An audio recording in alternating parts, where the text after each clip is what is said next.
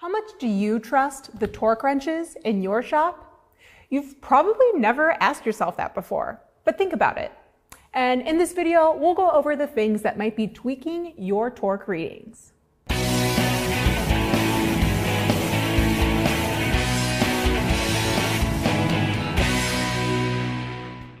No matter the brand, a torque wrench is designed to measure the torque being applied to a fastener. Chances are you have a torque wrench or two in your toolbox. Most likely, it resides in the plastic case with the warranty certificate. But when was the last time you checked to be sure your torque wrenches were accurate? There are a variety of ways a torque wrench could give you false readings. In a shop setting, your torque wrench could have been borrowed and returned to its case without being wound down to the lowest setting. Not winding down the wrench to the lowest scale before storing it leaves the main spring compressed. This can weaken the spring and cause false readings. In addition, going to zero or past zero can affect the calibration of the wrench. Another frequent problem happens when the torque wrench is dropped on the ground.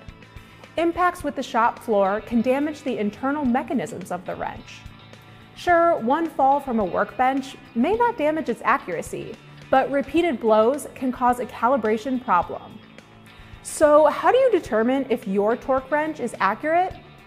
Some tool trucks have a torque wrench tester that can help spot a torque wrench that is malfunctioning. To do this, several torque settings are tested, including the highest and lowest settings.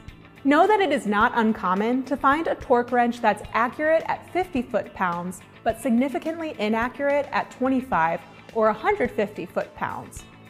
If the accuracy is off, you should send it out to be calibrated.